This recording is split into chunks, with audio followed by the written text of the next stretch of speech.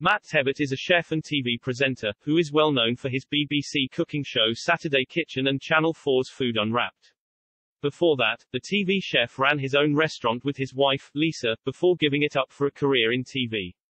Every week, the 48-year-old invites a host of famous faces to his show. In the past, the chef has welcomed the likes of BBC breakfast host Naga Munchetty, singer Ronan Keating and Strictly Come Dancing judge Shirley Ballas to the show.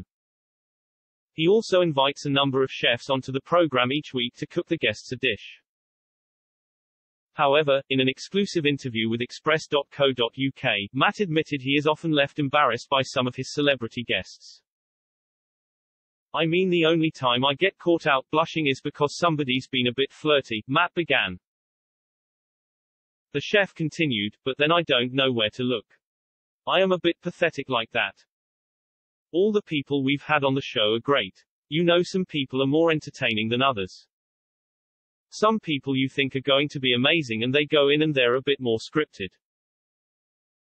It's the ones who are confident, naturally funny and naturally warm and just comfortable." Matt went on to admit that despite having the best job in the world, some of his guests put him on edge. He said, "So each day you're meeting someone really funny or interesting or musical or just, you know, massively creative in some fashion.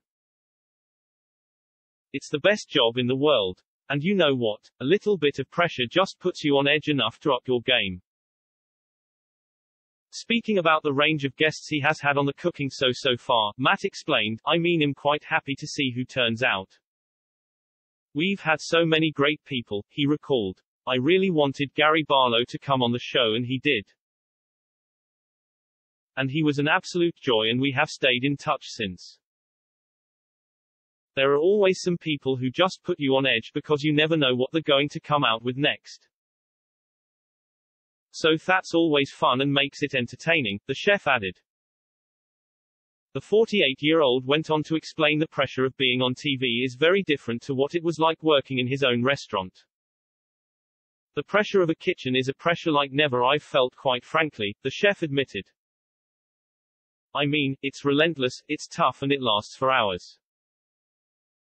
The pressure you get from TV is more of a nervous pressure that you put upon yourself.